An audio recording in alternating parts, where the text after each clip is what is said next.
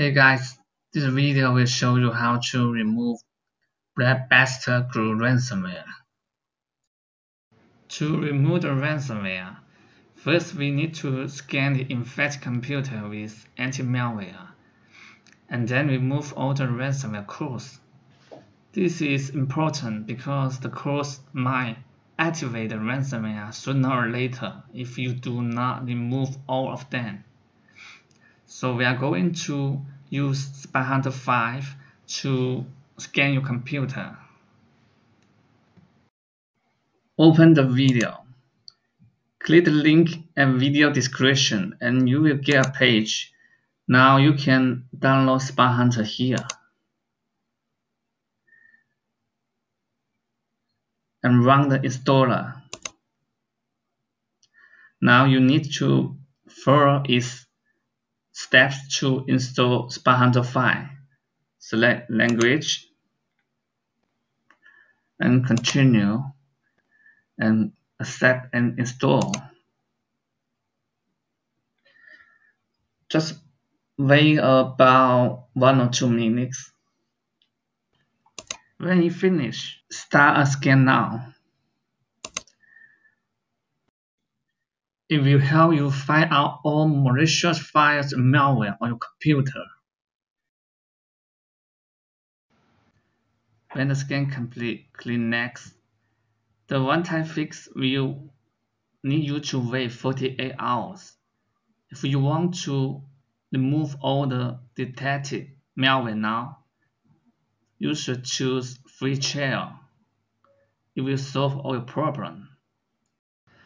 Once your computer is clean and protected by anti-malware, you can try some free decryption tools on anti-SOC and normal ransom. Let me show you how to get the decryption tools. Now open the page where you download Spy Hunter 5. Scroll down to step 4. Now you can see the link for anti-SOC and the link for normal ransom. First, let's open anti-SOC. Here, you need to upload the ransom node, the encrypted file here, and then input the ransom contact information. This is in the ransom node. Let me show you. Here is the ransom node of ransomware. Okay, copy the contact here and input and paste it in here and click upload. Okay, now the anti-SOC have identified the ransomware is stop DJV VU ransomware. Now click here, see more information about it, and jot down. Here are some decryption tools for the ransomware. You select one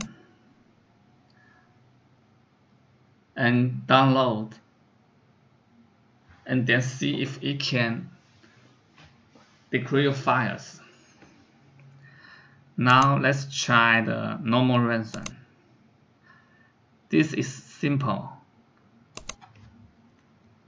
Input the name of the ransomware.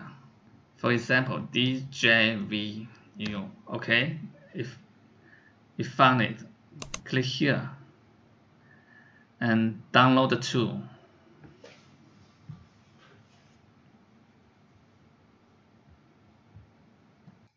That's all.